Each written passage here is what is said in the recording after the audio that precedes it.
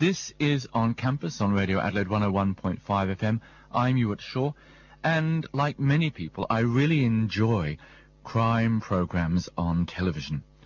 But we have a mystery here in Adelaide, a mystery going back to Somerton Beach 61 years ago. And now, Professor Derek Abbott, who you'll normally find surrounded by electrical and electronic engineering students, is working on it. I spoke to him and asked him what, in his view, is the story here. Basically, the story is a man was found dead on Somerton Beach in 1948, on November the 30th, and the police could find no trace of his identity on him. He had no marks on his body, no obvious signs of violence or death. And so it was a complete mystery. When they tried to follow up things like his dental records and his fingerprints, nothing came up. And so they have no idea who this guy is to this day.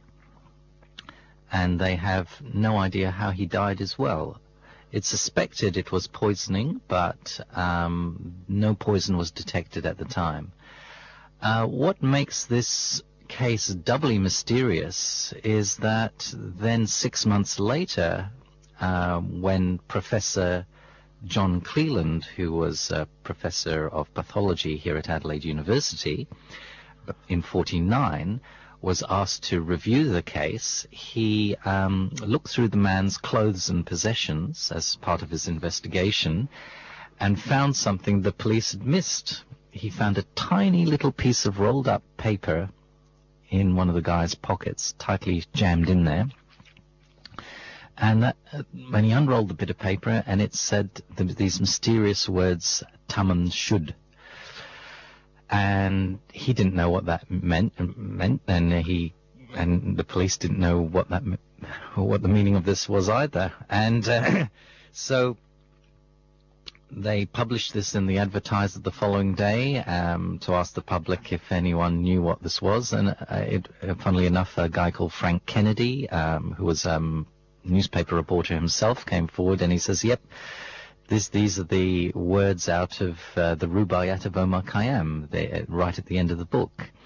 And so immediately the police published that and went searching around all of Adelaide and in libraries to see if they could find a copy where these words had been ripped out of the back of, because the words that were in the man's pocket were printed, and they had looked if they were ripped out of a book.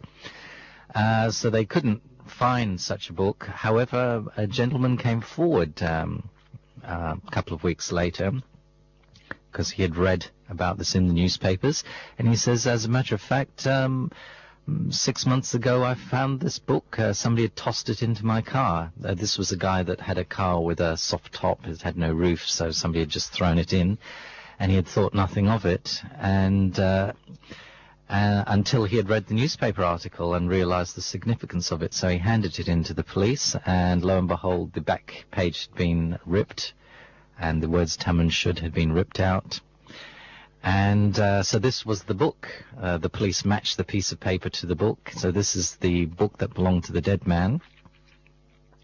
And the strange thing is, in the back of the book was lightly penciled a secret code, or what appeared to be a secret code. And that's where you come in. Yes.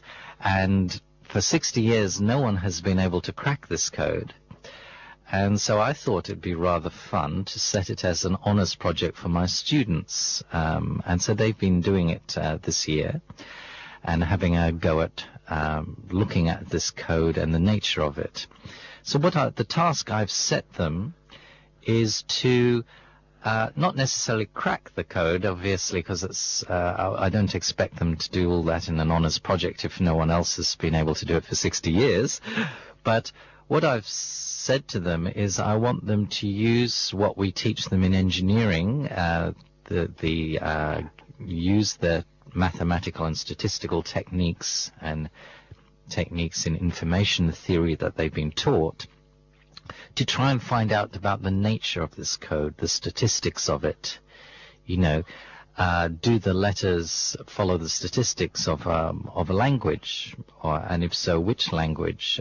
Is it the letters from the body of a language, or is it the initial letters? And there's statistical tests you can perform to give you clues about the nature of it. So this is what they're tasked with, is to really find the nature of it. And then once we've found its nature, perhaps we can have a better idea how to crack it at some later date. But I don't expect them to do that all this year. Now, if we go back to 1948, there was, in those immediate post-war years, an influx into Australia of people, especially from Central and Eastern Europe. Yes. There were a great many people whose identity papers had been lost anywhere as a result of the war, who were travelling on Red Cross passports. And, of course, also a lot of, espionage, secret agents. This is not just a murder mystery. The fact that all his identification had been taken away, you suspect somebody, maybe he, was trying to hide his identity, or somebody, maybe they, wanted to ensure that he wasn't identified. Yes, I have thought about this, and it's, in a sense, it's not surprising he didn't have any ID, because remember, this is 48, and you weren't required in those days to walk around with your driver's license or something like that, which we are today. And, I mean, not everyone drove then either. So it's not that unusual for him not to have ID. What is unusual, however, is that all the labels were ripped off his clothes, all the clothing labels. So we aren't able to look at his clothes and say, okay, this is the origin of where he bought them from. So that clue has been taken away from us. And so this is what gives it that element of a spy mystery. Because there are various cases in the Cold War of spies being found and having their clothing labels removed. So this is something we do associate with spies. But the question is that melodramatic? Is that really the case for this guy? Or could it be that he just bought his clothes from a charity shop or something like that, where the labels happen to be removed? That is another possibility some people have put forward. But, when I look around in charity shops, I don't see that the labels are necessarily ripped off. I don't see that that's necessarily a logical conclusion there. So the removing of labels for a spy hypothesis does seem to be a little bit more attractive to me. Now, we are expected to carry around a lot more identification now than people were in 1948. We can just walk through a railway station and we're picked up on half a dozen security cameras. This is the sort of surveillance that wasn't around in 1948. Exactly. At that time, the police must have asked questions. Have you seen this man? Somebody must have seen him that day, the day before. Someone in Adelaide must have recognized this person. Yes, well, the police did go to a lot of efforts at the time. I think they checked all the local boarding houses. They even tracked down the tram conductor who sold him the ticket that took the man from the centre of Adelaide down to the beach where he was found dead. I forgot if I mentioned he was found dead on a beach at the beginning, but that's a little detail. So he had travelled through Adelaide, and so the police did track down people, but of course they couldn't remember anything. He was just a face in a crowd, and of course his picture was published in the Advertiser newspaper. His post-mortem picture showing his face, and no one came forward to identify him. No one said, oh, this is my husband or my son or anything. He seemed to have no close relatives that came forward and were able to recognize him. Some 100 people did come forward thinking they knew him, and they were taken to the mortuary to see the dead body. And for one reason or another, each case was eliminated. It was found it wasn't their relative for whatever reason. And so to this day, we have no one who's been able to identify him. Nowadays, of course, we've got lots and lots of other techniques of identification. DNA, for example, is a very good way of assessing people's relationships to each other. And I've heard you speak of a website which helps you you put up your DNA and they can track cousins, the 5th and 6th generation all over the world. Correct. Have we thought of something like that to find this man's relatives? Yes, this is what the thing that really reopens this case 60 years later is that we now have this technology, and so it's a fantastic way that wasn't available before to actually find his identity. So what we can do is, if we apply to disinter his body, we could extract the DNA from his teeth, for example.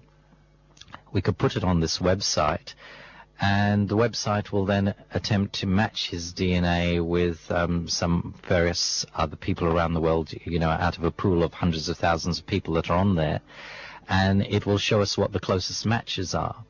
And I think this is the next step. This is what we should do, because you see, if the top 20 matches, for example, are all names that end in Ovsky, the Russian spy hypothesis somehow starts to look attractive. So just by the surnames of the people that he matches with could give us a lot of clues as to his origin. And I do think, and I love solving mysteries. And I think it's such a shame that there is someone who came to Adelaide for whatever purpose, never left, and is and sort of a grave in West Terrace Cemetery, and there's nobody to claim him. That's right. And if we could find his family, that would be very interesting, because maybe there is some family history that goes back to him that some living relatives might know about, and they may be to this day assuming that he was just somebody that was lost in the war and never thought to look at the fact that he died mysteriously in Australia and never connected the two things. So through his DNA, we may put some family strife to rest. Professor Derek Abbott talking about the Somerton mystery and the University of Adelaide's involvement in a possible solution. And I will be talking to his students a little later this year to see if they've finally worked out what that code was. But that's the show for today. I'm Ewart Shaw. Thank you very much for your company. Please do join me again at the same time next week for more news of the intellectual, cultural and social life of the University of